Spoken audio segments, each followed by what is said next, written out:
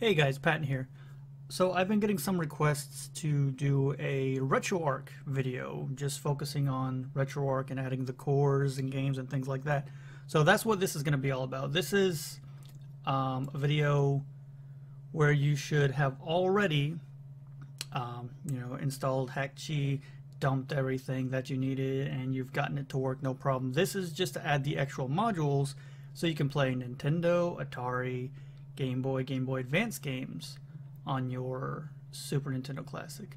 So if you haven't already dumped your kernel and flashed the custom kernel, go to my first video where it explains how everything works with the 2.2 release of Hakchi. So let's get started. Let's go into our Hakchi folder. You're going to want to use the second link in the description to download the RetroArch HMod file, which we need, and the cores file. It'll all be in one zip. You just unzip it. Now, these are your cores that you're going to, or your modules that you're going to install with Hakchi to use on your Super Nintendo Classic. Technically, this can go in here too. That's fine because you're going to be, for the most part, you're going to install all of these. Alright, so let's open up Hakchi. Wait a minute. Yeah, still there. Make sure you have that dump. I can't emphasize that enough. Dump that. Hakchi. Anyway, okay.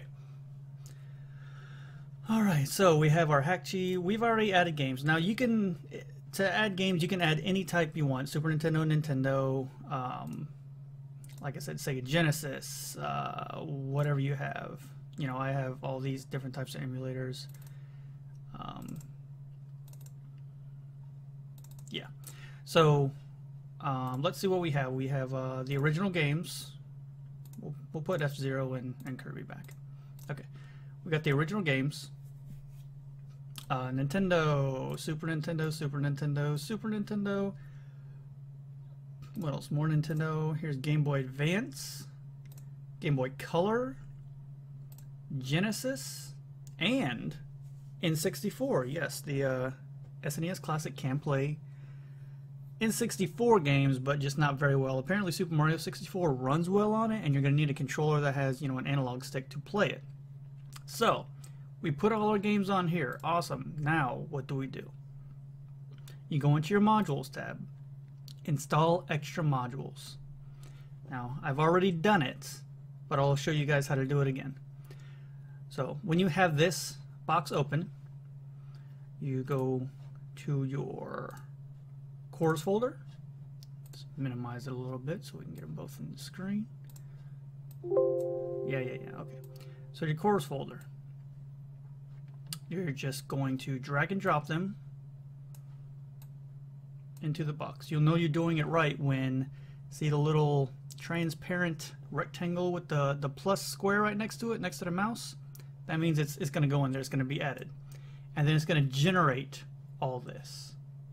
So all the ones I just checked, those are the ones that were just placed into the box. These over here, this music hack, that's for something else, password, remove thumbnails, and the borders. Those are all something I'll explain on a different video. But, so now our modules are ready to be used with Hakchi. And like you can see as I go through each one, you highlight one, it'll explain on this side right here which core you're using. So Final Burn Alpha, that's for some arcade games. Same thing for the CPS2. Gambate, I don't know, Gambit, whatever. This is for Game Boy and Game Boy Color games. Genesis Plus, we have Sega Master System, Mega Drive and Genesis games, and Game Gear games. And for each one that you click on, it tells you what type of ROM you need. So you need like a GB ROM for the Game Boy. Genesis, it runs the MD, SMS, and the GG ROMs. Gloop N64 is the N64 emulator that runs with RetroArch. Again, N64 ROMs or N64G ROMs. Mednafin will run PC Engine games. MGBA is for Game Boy Advance. Pico Drive is another Sega Master System, Mega Drive, and Genesis Game Gear. This one adds Sega 32X compatibility. The RetroArch is what you need to put Nintendo games on your SNES Classic. So it uses these two emulators to run, or support, whatever you want to call it. So RetroArch, if you want NES games on your SNES Classic, you need this RetroArch mod. S9X 2010 is for Super Nintendo games. Like I said in the other video, there's only about 75% compatibility with the stock emulator that comes with the SNES Classic.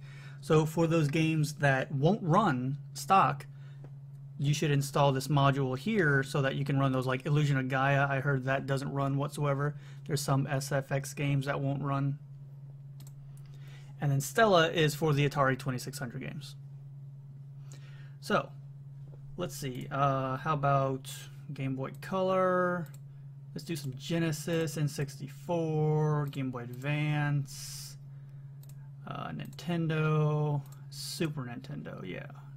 So as your Super Nintendo is turned off, mine is off right now, click OK. It's going to give you the instructions to hold the reset as you turn the power on. Once you hit that power button, wait about 5 seconds. Let go of reset. It's going to start building the custom kernel image, allowing you to use all those modules that you just installed to play the games that you added over here. And that's really all you have to do to get RetroArch working. And there's some settings in there you can mess with. Once we get into it, I'll show you guys all that stuff. But yeah, just add the games, drag the modules into that box under, install new modules. Make sure the boxes for the modules are checked just like these boxes are. If they're not checked, they won't install. So make sure the boxes are checked. Hit the OK button, hold reset, push the power button, and boom. It'll start flashing the custom kernel to allow you to play all those games. So this is finishing up.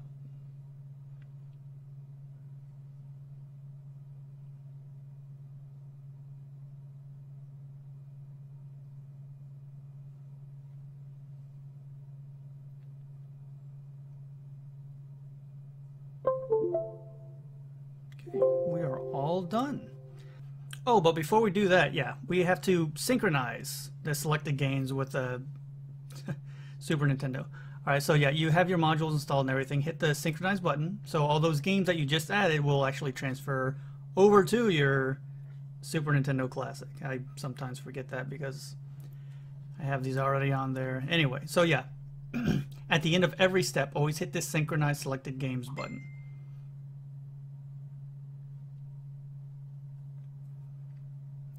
Won't take long. We don't have too many games on here.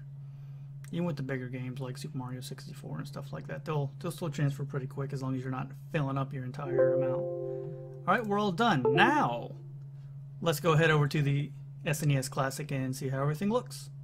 Okay, and here we are back on the SNES Classic, and as you can see here, our games transferred over. Here's our Nintendo, Super Nintendo. What else do we put on here? More Nintendo. That's our Game Boy Advance, Game Boy Color. Everything has transferred over. Wonderful. But are they going to work? Oh, N64. Yeah, I can't forget about that one. And Genesis. So let's open up our Genesis game. See if that's working. All right, it is. This is me, Genesis. I'm apparently playing X-Men. Oh, where'd I go? Okay, we're here. So yeah. And again, the controller shortcut to get out is still the same thing. You hold down select or whatever your controller shortcut is to go back to the main menu. It works on all games, not just Super Nintendo. So what else do we have? Nintendo? I don't want to play that one. Where's Battletoads? There it is. Battletoads is usually like my go-to game. I don't know why. It's just so easy and fun. Well, yeah. What was that? Genesis, Super Nintendo's working. What else do we got? We got a couple Game Boy games, I think. Oh, there's one. Here's Game Boy Advance. Double check that, make sure it's working. Oh, look at that. We even get the little bit of widescreen action going on with the Game Boy Advance. So, you know, the emulator does alter that based on which one you're using. Game Boy Color. There it is. Now, I know you've been wanting to see if this is going to work or not. Where's that N64 Mario? Let's see. This is going to be crazy. I actually haven't tried N64 games with my NES Classic or the SNES. Oh my gosh. It's working. Now, obviously, I can't play this because the Super Nintendo controller doesn't have analog sticks, but, I mean, the buttons still work. You know, I'm hitting the B button like crazy. There's zoom with the X and Y. L and R don't seem to be doing anything. Oh, starts it. We can get into the game. Wow. So even N64 games. Fun stuff. So there was one more thing I wanted to show you guys. Okay, so let's get Battletoads again. There it is. Now to access the RetroArch menu, you hold down the select and start buttons, and here it is.